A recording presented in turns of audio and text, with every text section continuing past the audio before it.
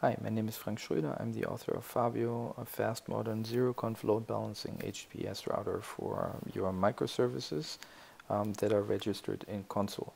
In this screencast, I want to show you how Fabio works and what you have to do in order to make your services Fabio aware.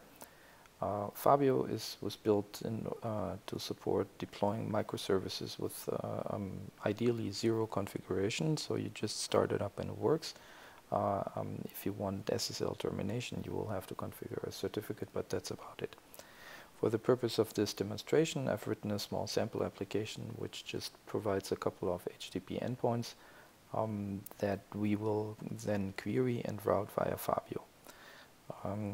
We check console. Right now we don't have any services registered, so let's first get the application from GitHub via go get github.com magic on air Fabio example phone, and now we can run it. Fabio example, which will allow us to set a couple of parameters. So let's start it up with one address on port 5000 and have it register prefixes /foo and /bar.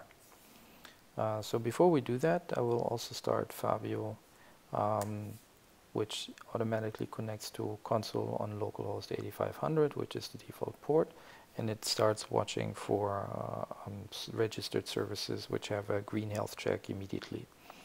So as soon as we start the service up, it will register itself in console, and as soon as Fabio detects the state change, it will find all the entries in console which have a specific tag and will extract the prefix information from this. So let's see how Fabio does that. When we look at the service Fabio example, we notice that it has two additional tags two tags registered. The one is, and they both start with URL prefix dash, and then we find the information that we've provided on the command line. So when we query now the service, we can just do this either directly, localhost port 5000 /foo, we get a response, but we can also go via Fabio directly, which by default is listening on port 9999 for HTTP requests, and we get the same response. Same for bar. So let's start a second instance of the same service. So we do Fabio example -addr 127.0.0.1 5001 prefix /foo /bar. We see that the console, after the registration of the service in console, Fabio detected the change and updated the routing table almost immediately.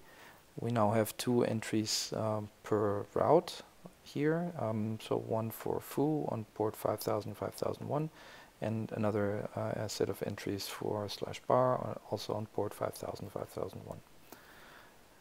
So when we query now these endpoints, we'll see that we get responses from both endpoints.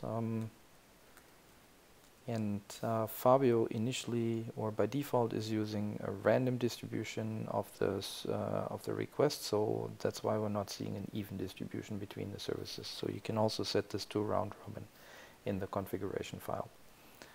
So the interesting thing here is that this doesn't necessarily have to be two instances of the same service, although this is probably the normal case. But we can just say we can call this service name other service and have it just /serve /bar and let's say /bang. So now we have one service that serves /foo, two services that serve /bar, and only one service again which serves /bang, which is here also reflected in the routing table.